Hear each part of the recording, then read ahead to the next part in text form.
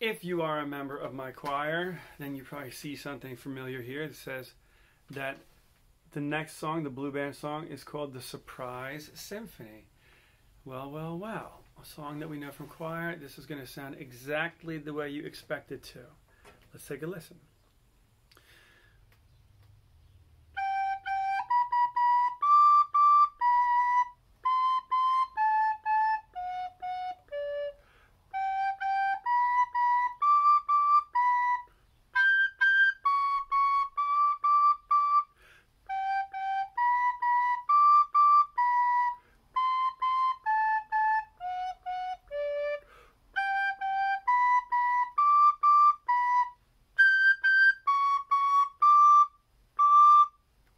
Notice I didn't squeak and squawk on the last note, play really loud, because the recorder doesn't do that very well.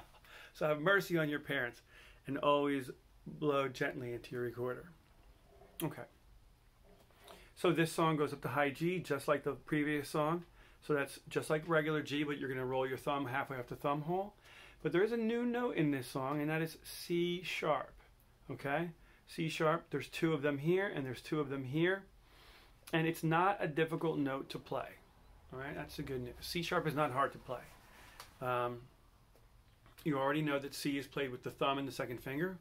All right, C sharp is similar. It's really quite strange, actually. It's like playing an A.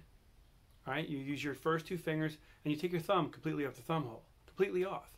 All right, and that's C sharp.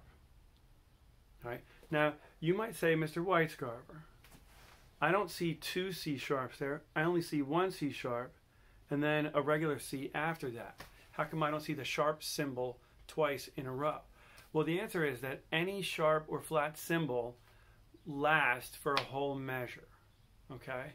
So, within a measure, right, separated by the bar lines, one sharp sign will affect any other C's that come after it.